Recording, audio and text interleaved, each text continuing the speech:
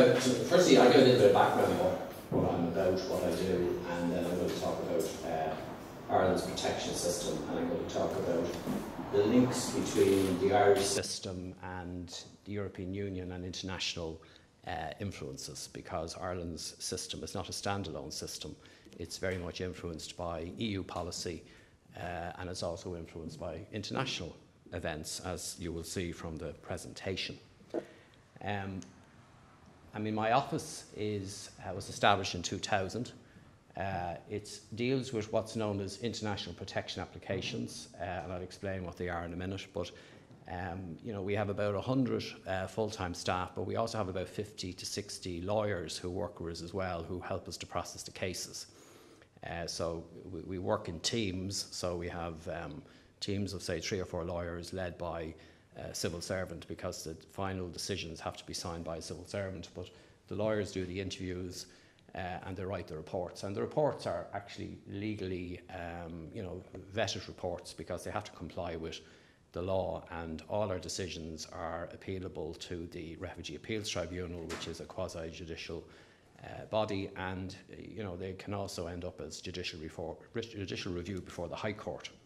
And anyone who's familiar with refugee law will know that there's a substantial jurisprudence in this area compared with 10 years ago, when there wasn't a lot of cases. Well, certainly 15 years ago now, there's a substantial body of law about my office, about the Refugee Appeals Tribunal, and about the immigration and asylum system generally.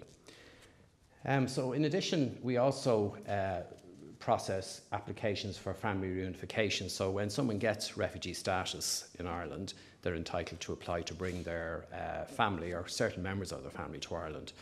And we process those cases. The final decisions are made by the Department of Justice, but we actually would do the analysis, do the background research, and effectively give a recommendation. And in fact, all our decisions are in fact recommendations, because at the end of the day, the Minister for Justice makes the final decision. But in most cases, it's basically a rubber stamping job, because we would have all the researchers, we would do all the interviews, and the Minister, it basically just signs them in a small unit in the department. They wouldn't have the resources to revisit the whole thing, because that would be ineffective. We also input into developments at EU level. In Brussels, there is an asylum working party, and all of the EU proposals for reform of asylum, there's a substantial amount of them going through Council at any one time. We would send officials along with the department, and we also represent Ireland at the European Asylum Support Office, which is a practical cooperation office recognised by EU law. And again, I'll talk about that. And I'm Deputy Chairperson. The chair of that is an Austrian. He's head of the Asylum Office in Vienna. I'm Deputy Chair. And then we have a management board comprising all of the EU states, the European Commission, and the United Nations High Commissioner for Refugees. And we meet 3 or 4 times a year to look at the overall system of asylum in Europe from an operation perspective, and operational and practical cooperation between states. So what is protection? For us in Ireland, there are 2 forms of protection, international protection. There's protection as a refugee, and there's protection for what's known as subsidiary protection, which is very much based on EU law. Refugee status is based on the United Nations Geneva Convention on relation to the status of refugees. The subsidiary protection regime, which I'll tell you about in a minute, is based very much in EU law.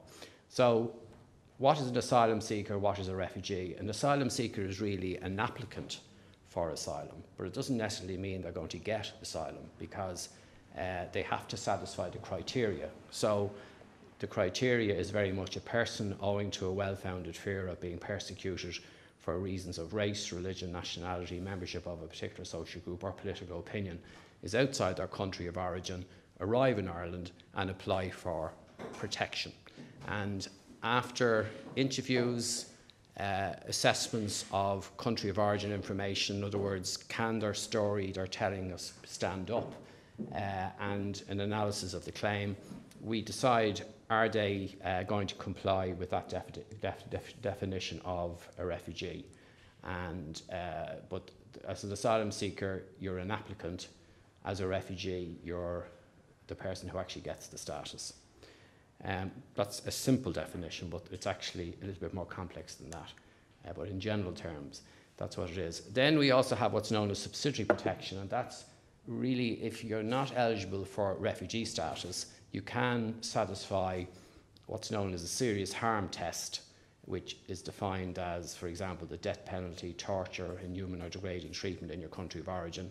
And if you satisfy that test, in other words, if you have a real risk of suffering serious harm and it's under EU law, you can also qualify for what's known as subsidiary protection. And it's a different term to persecution, but effectively the actual outcomes are the same. You're entitled to stay in Ireland, you're entitled to work, you're entitled to study. Eventually, if you're so many years in the country, you could qualify for Irish citizenship, and you're entitled to family reunification. So even though it's a different form of protection, the rights, obligations, benefits flowing from it are fairly much the same. Our protection system is very much, as I said, the circle there in the middle, and flowing into that is EU law, domestic law and international law. Now obviously primarily for us it's domestic law, but our legislation has to be compatible with EU law. And also it's very much based in international law. In particular I'm talking about the 1951 Geneva Convention, and it is a protocol of 1967, and that in fact effectively sets out the definition of who is a refugee, which I already showed you. So Irish law, the Refugee Act 1996, imports the key principles from that international convention, but we are also importing the EU regulations and directives. There's a body of EU law, which I'll mention in a second, dealing with asylum. It goes back, it goes back certainly to around 2000, 1999, 2000, when it started to be developed, and it's been through a number of various stages. We started off with minimum standards, and now there's common standards, and all of those regulations and directives, the directives in particular, all our legislation has to be compatible with them. So when we bring in new law, we have to make sure it complies with EU law. And our Refugee Act, which has been amended many times, which we're using at the moment for the purpose of our processing, we're going to replace that hopefully by the end of this year by what's known as an International Protection Act. So we're in the process at the moment of undergoing substantial reform in the Irish protection process, moving from a multi-state process, which I'll say something about in a second, to a much more consolidated single procedure. So that's the framework in which we operate. And the institutions, the Office of the Refugee Applications Commissioner, I look at cases at first instance, which basically means the initial application for asylum and for subsidiary protection. And then the applicants who don't get status with me are entitled to appeal to the Refugee Appeals Tribunal. And then the final decision, particularly in relation to deportations, and there's another form of humanitarian permission which you can get, is made by the Minister for Justice. So that's effectively, it's a multi-layered process. And some would argue that it has given a rise to a lot of inefficiencies. And you'll see later that I'm going to tell you about what we've been doing to deal with that and reform our process. And those reforms we're planning to bring in at the end of the year. So in terms of application numbers, you can see there's always been a sort of an up and a down. I mean, the highest numbers over the years have been around 2002, when we had 11,000 applicants. Now you might say, well, compared with 100,000 or 50,000, not a lot, but it has been a lot for the institutions that were there. So substantial resources had to be put into them around 2002, 2003. And then the numbers began to fall, and they began to rise again last year, up to 3,200. These are refugee status applications. So you can see for 2015 we had 3,276 applicants, and they're the main countries: Pakistan, Bangladesh, Albania, Nigeria, India. And then for this year, up to July, the numbers are running lower than last year. We expect to have about 2,000 applicants this year, and they're coming from Pakistan, Zimbabwe, Nigeria, Albania, Afghanistan. So, the composition it changes, but certain countries, for example Pakistan, Nigeria, would figure large over the years, and Nigeria in particular there have been applicants, substantial numbers of applicants over the years from Nigeria. And then if you compare that with what's going on generally in the world, I had one of my colleagues do some research today, and you can see, so in 2015, Ireland had 3,000 applications, but in the EU, there was 1.3 million international protection applications. And in 2016 to date, there's 632 applications for international protection, 632,000 in the European Union. But again, the key countries are Syria, Afghanistan, Iraq, and they haven't really changed last year to this year. But we see some of those countries, but we don't get a lot of Syrian applicants coming directly to Ireland. We take Syrians through the EU reunification programme, which I'll talk to you about in a second. So it just gives you an example of what the Irish protection process is about. We've structures, we've legislation, and we've got a flow of applicants. And it's their job, basically, when the people come to us, to take the application, to register them, to give them a card, which is basically, it's not an identity card, but it's very like an ID card. Their photograph is on it. And they're also fingerprinted, and they're registered. And then after about so many weeks, they're given their first interview, and it's an interview which can go on for 2 to 3 hours, and a lot of the applicants are supported by lawyers with a lot of research. Then the interviewer, who is always a lawyer trained in this area, trained by the United Nations High Commission of Refugees, will then research the case, look at the representations that have been made. Why do you want to be recognised as a refugee? We'll research the case against country of origin information, which might be supplied by the United Nations High Commission for Refugees, which might be supplied by the UK Home Office, which might be supplied by the Canadian Asylum Refugee Board. We input into a lot of sources, Amnesty International, and we use primarily for our research, we have a small research department ourselves, but we use primarily the Refugee Documentation Centre, which is attached to the Legal Aid Board. They have permanent researchers there, and they have IT systems, some of which are supported by the European Asylum Office, which try and get the up-to-date research. What is happening in Syria? What is happening in Nigeria? What is happening in Pakistan? And if whatever story is told to us, we try and assess that against the country of origin information.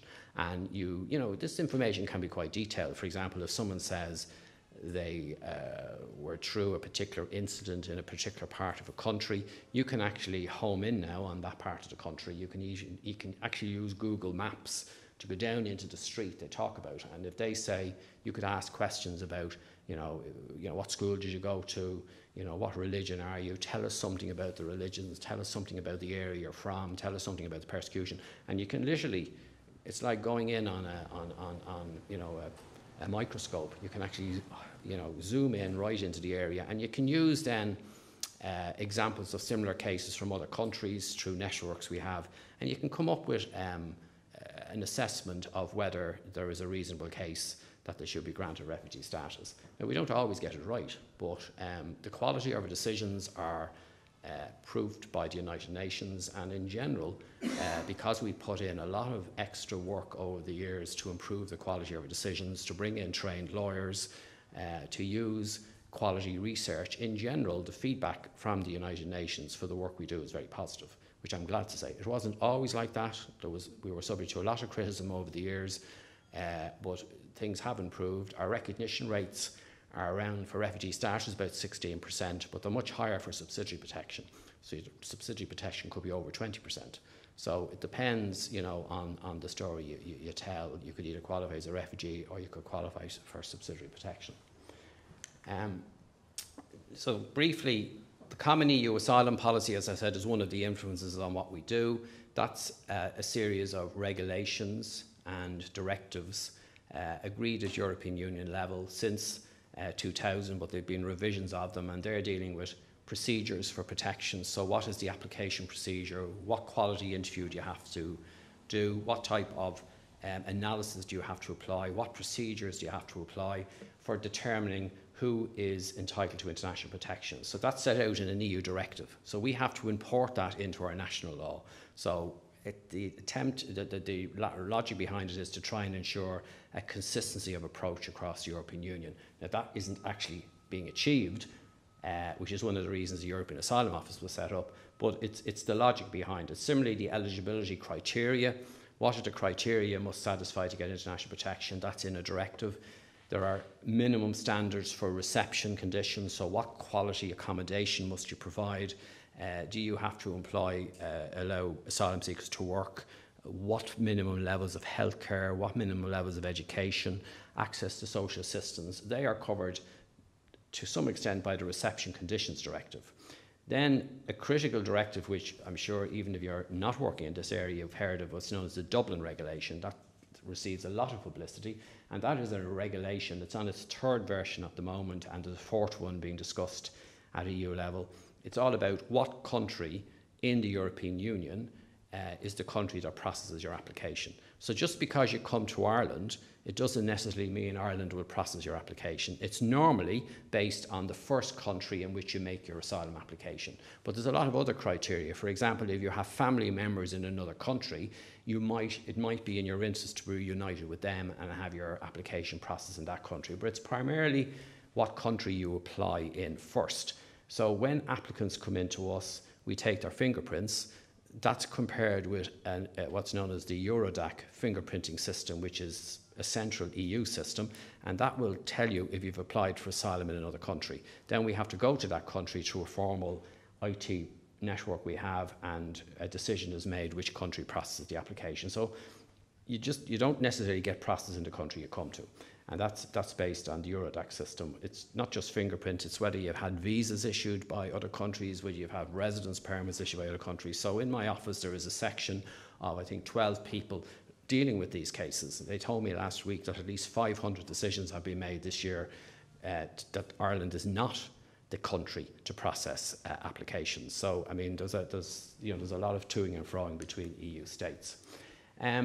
Because we wanted to achieve a common approach, operational approach, common standards, the European Union decided to set up in 2010 a European Asylum Support Office. That's an executive agency of the European Union. It's based in Malta, and its role is basically to try through operation cooperation to try and ensure common standards in relation to training, in relation to country of origin research, in relation to best practice on quality, what quality should your decision be. And the logic behind it was that there has been a lot of criticism internationally, particularly on the part of NGOs, but also on the part of states, that if, for example, you're an Afghan and you come to Ireland, or if you're the same Afghan and you go to Sweden, you mightn't necessarily get the same decision. And, the idea behind the European Asylum Policy is that, the outcomes should reasonably be the same. And, so because that wasn't happening, and because the possibility of practical cooperation at EU level was very limited before 2010, because officials were mainly dealing with writing legislation and meeting in working groups discussing legislation, there was no real discussions on cooperation. So the Asylum Office was set up. It has about 100 staff, and it has processes to work on qualities, common training programs, common country of origin research, and these standards where officials from each of the countries meet and they produce best practice guides. There is a new proposal out in the last 6 months to turn the office into a European agency with much stronger powers, and there's a huge debate going on in Europe at the moment about how strong should that office be compared with limited practical cooperation. Should it have enforcement powers? Should it eventually be able to should it be a central processing office in the European Union to process all the claims, maybe with branch offices in various countries?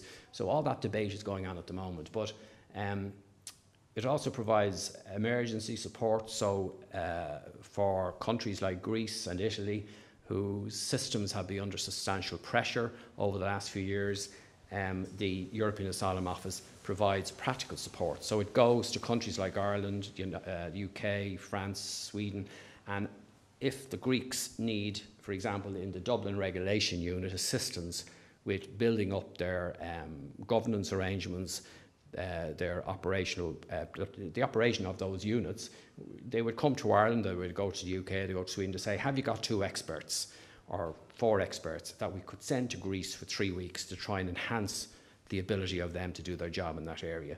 And that's been going on all the time. Experts are moving between states, helping other states out.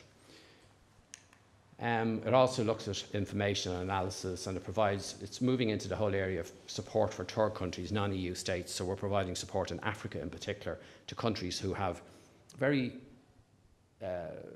mediocre asylum processes. They just don't have the capacity. So the European Asylum Office, through various EU aid programmes, provides experts to help them build their systems. So the European migration crisis. There's been a major crisis in Europe I'm talking about refugees and asylum seekers, that's what I'm here to talk about, but there has been a major migration crisis.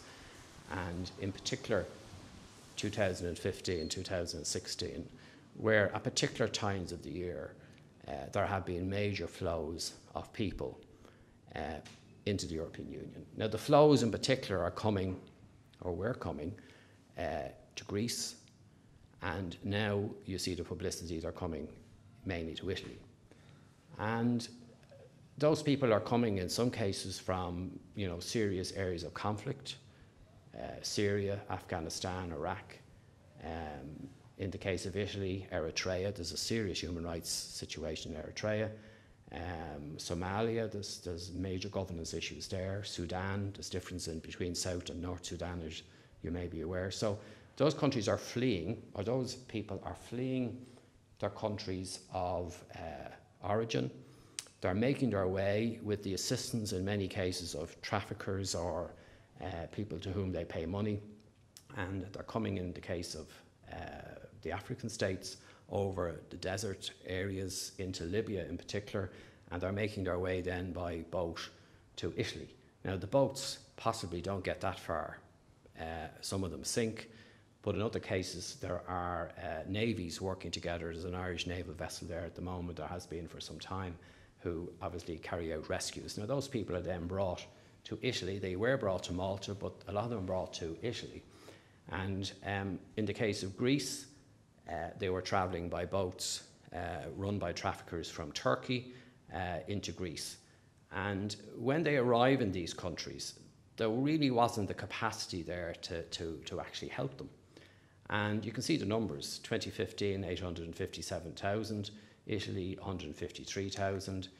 These are the 2016 figures, 160,000 for Greece, 70,000 for Italy, but that's to the end of June. These numbers have grown, particularly for Italy, over the summer months. I don't have the up-to-date statistics, but the latest statistics we have are there.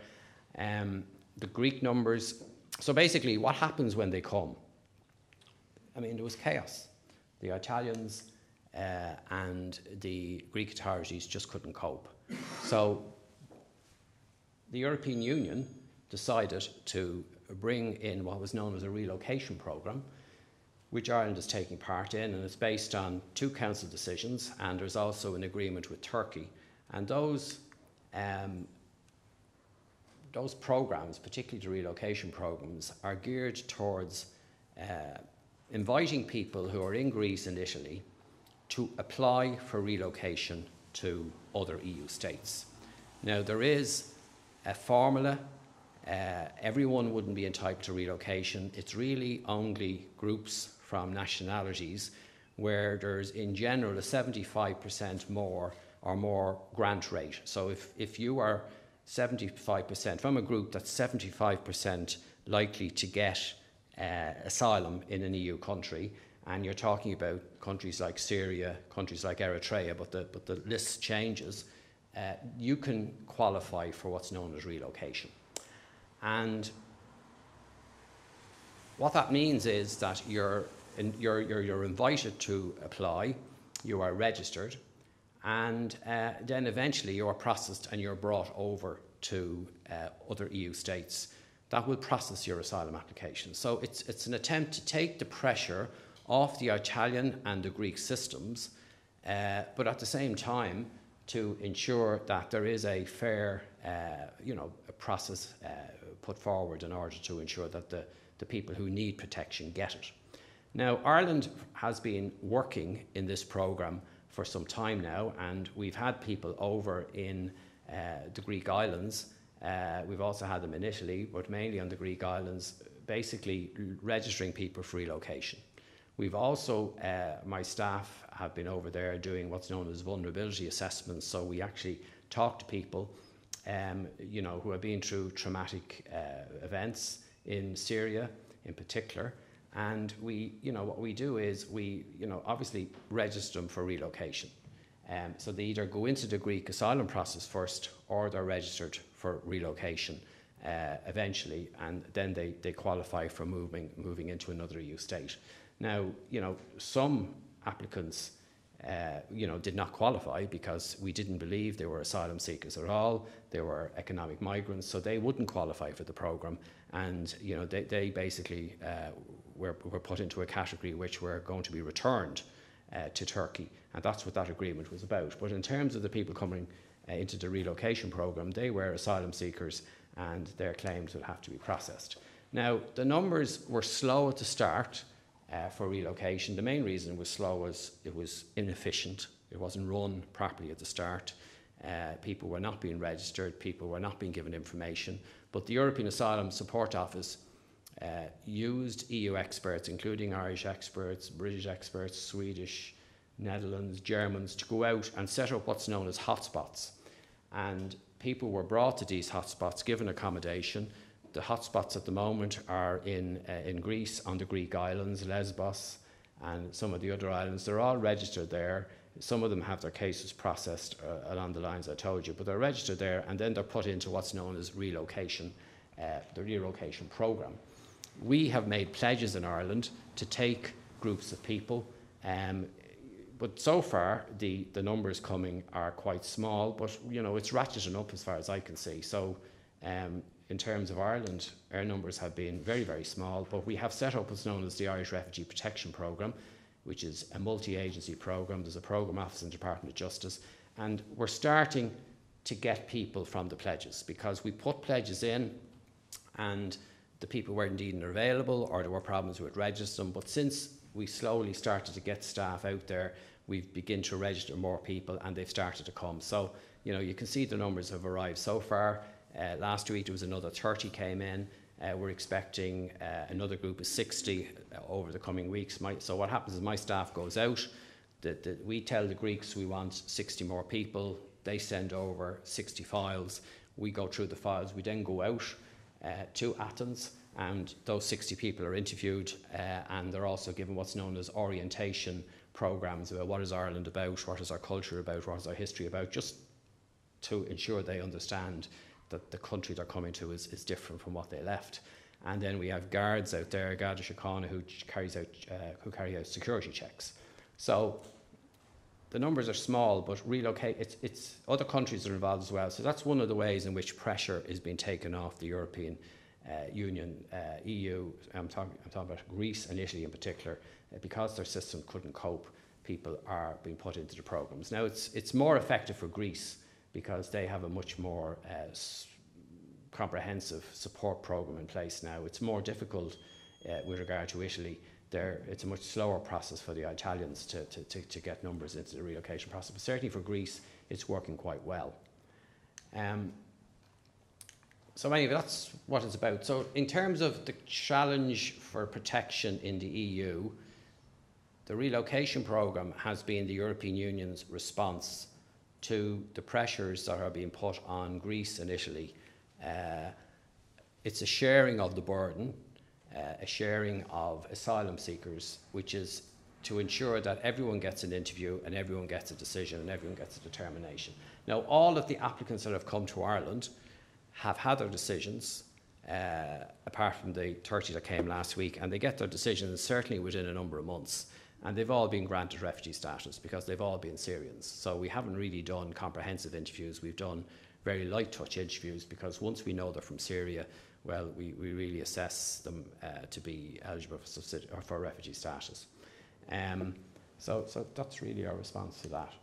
Now, what are the challenges? The challenges for my office over the next year or so, and for Ireland in particular, is that there's a new single procedure, a new International Protection Act coming in at the end of the year, and that's going to repeal all the existing law that I've spoken to you about for Ireland, and we're basically going to move from a multi-stage process whereby my office did some protection decisions, the Minister did some more, to a situation where everything is done by means of what's known as a single procedure. So any ground you have for refugee status, subsidiary protection, and any other reasons you want to stay in the state, we will process all them together as part of one process. At the moment, they're processed at different stages, which is a very long drawn-out process. So we're the only country that doesn't have a single procedure in the European Union at the moment. And we're also establishing an International Protection Office. So the Refugee Application Commissioner's Office is being abolished, but it's been turned into what's known as an International Protection Office, which will bring all the legislation together that we have at the moment into one act and process them as part of a single procedure. Then you can appeal to the International Protection Appeals Tribunal, which is a new tribunal being set up at the end of the year to replace the Refugee Appeals Tribunal. And if you don't get refugee status or subsidiary protection from my office, you can appeal to the International Protection Appeals Tribunal, which is entitled to give you status as well. And the whole process is streamlined, it's more efficient use of resources, it should lead to speedier decisions provided we get the resources, and it gives applicants clarity with their status. Because the problem with the Irish protection process over the years has been, it's been a very slow process. Even though first instance, which is my office, might work speedily at times, there could be delays in the tribunal. Or if you leave the tribunal and you go to the Minister to deal with the final leg of the process, which is what's known as humanitarian leave to remain, you could be waiting for years. So you could be in the process for years. People are stuck in direct provision accommodation, which is basically state-provided accommodation. They've no rights, they've limited entitlements, and the view was that it's a much fairer process if it could be streamlined. And so that's the answer to what the problems are and the challenges are. So maybe in a year's time we'll let you know if we ever come back here again how we're getting on. The other big challenge is reforms in EU law. At the moment, as I said, there's a substantial number of directives and regulations dealing with asylum, but there are new versions of them out at the moment, and they are being discussed. So most of them are on Rev 3 at the moment, whereas so it's basically the third go at a regulation or a directive. In the case of Dublin, the Dublin regulation, we're on Rev 4. So it's based on practice, experience, what works, what hasn't worked. New ideas come out from the European Commission, and the Member States meet in the working parties and eventually in Council. Now, it's a process that will go on for a number of years. But so the next year or so will see a big priority on reforms of EU law, and that will then influence our domestic law. So wherever comes out and we decide to participate in, it means more amendments to domestic law. And the final challenge we have is very much about relocation, ratcheting up the programmes, assisting Greece and Italy that are under pressure, Italy more at the moment, and bringing people over to Ireland in greater numbers to have their applications processed here. I sort of gave you an overview. That's the best I can do in the time available. Thank you very much.